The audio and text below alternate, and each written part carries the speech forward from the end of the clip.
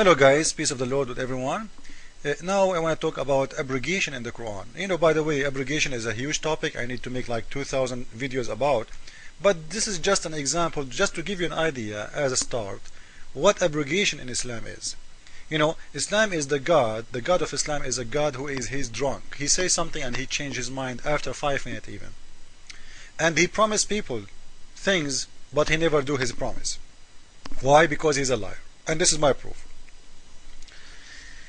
The God of Islam, he is asking Muslims, the God of Islam is very, Islam is peace, right? And Allah is peaceful God.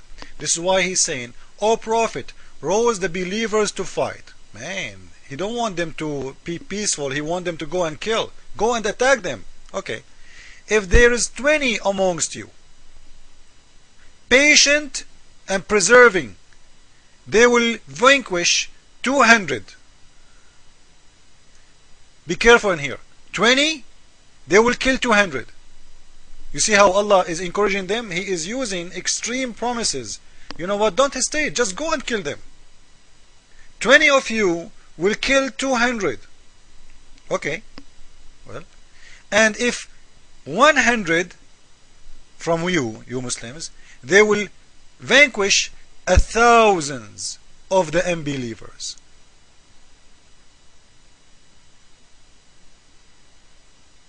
Those people who don't understand, the unbelievers, they are stupid.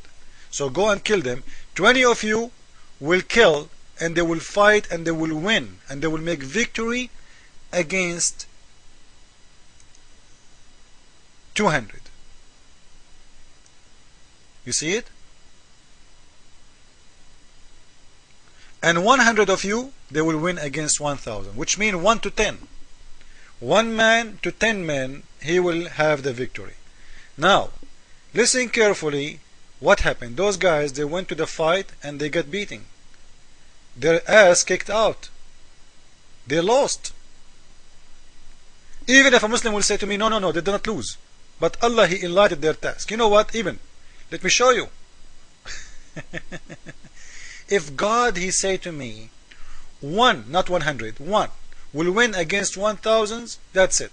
God, he do not change his word. 1 of you will win against 10, that's it. God is not a kid who keep changing his word every 5 seconds. If he say 1 against 10 he will win, that's it. 1 against 10 will win always. I have a weakness, I don't have a weakness, no.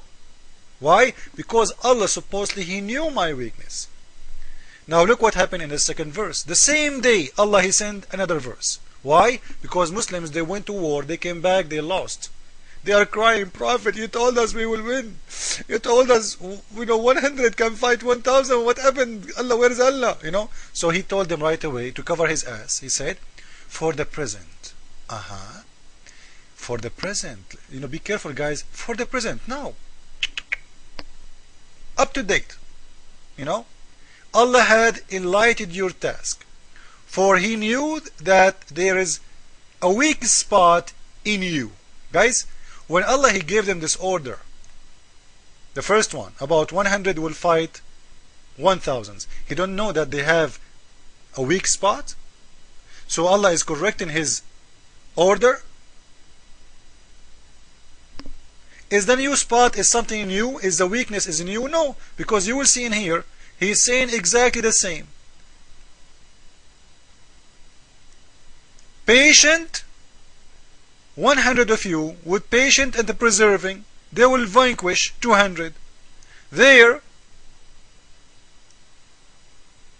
20 of you with patient and persevering, they will vanquish 200. So both verses, they are asking for patient and persevering. So what the difference? Where is the weakness spot? So this is mean Allah he found out that weakness spot is exist in them later. He don't know about it. So this is why he is enlightening their task. Because if he knew, he will give the order, the second verse, not the first verse. Because the first verse doesn't work. And there is no need to it. You know what I mean? Because it's wrong. Because those people, they cannot make it. So why Allah he give it and later he changed his mind? because Muhammad, he is making up surahs and making up verses. He just want to encourage those stupid Bedouin to go and fight for him and die for him, and whatever happened to him, who give a damn even. This is why when they came, they told him, you know what, you promised us, your God Allah promised us, but this is not true. Your God Allah is a liar. So he have to cover his ass by making this verse. And this is called abrogation. Allah, he keep changing his mind every few moments.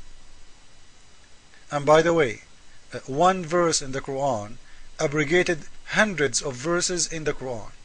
Like, Muslims, you might see Muslims saying to you about Surat-al-Kafirun, like the one it says, no compulsion in Islam, you have your religion, I have mine. We hear always Muslims repeating this verse, the surah from the Quran. This is Al-Kafirun surah. This one is abrogated by verse, surah 9, verse 29. That verse alone abrogated more than 120 verse. Imagine. 120 verse abrogated just by one verse in the Quran. This is what it's called abrogation. So when you see Muslims reading for you a verse from the Quran, it sounds nice, remember that there is abrogation. All the verses about being nice to Christians, being nice to Jew, being nice to anyone, this is when Muhammad, he was weak, he don't have army, he was trying to lie to them. Like the Muslims now in America or in the West, they show you the soft skin, because they cannot bite you right now. But one day, if they get the teeth to bite you, as they did in Cyprus, as they did in Bosnia, as they did in Lebanon, as they did in Chechnya, wherever they go, they will show you their teeth. So, Muhammad, he was weak. He is not the controller. He is not the governor. He is not the one who have army and swords. So in the beginning, he was trying to look like a nice guy. You know what? You have your religion, I have mine. Okay? Fine. So he is not enforcing people, but after he got army, you know what? Go and fight them and kill them wherever you find them. So what happened to the verse that says you have your religion, I have mine? What happened to the one that says no compulsion, no enforcement in Islam? Oh, that one, when he was weak, he don't need it anymore. This is called abrogation.